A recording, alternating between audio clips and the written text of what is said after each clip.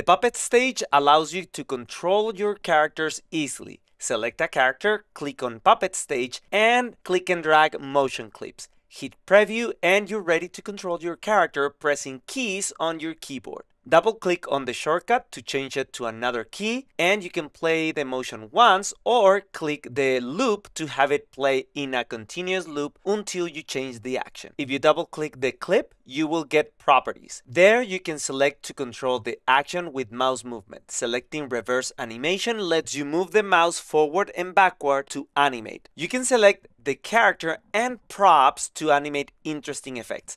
You can also animate multiple characters at the same time with the press of a key.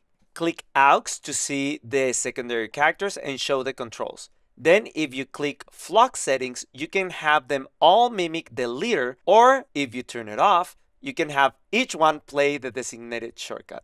For VTuber setup, click live puppet mode to maximize the screen for a full screen preview. Enjoy!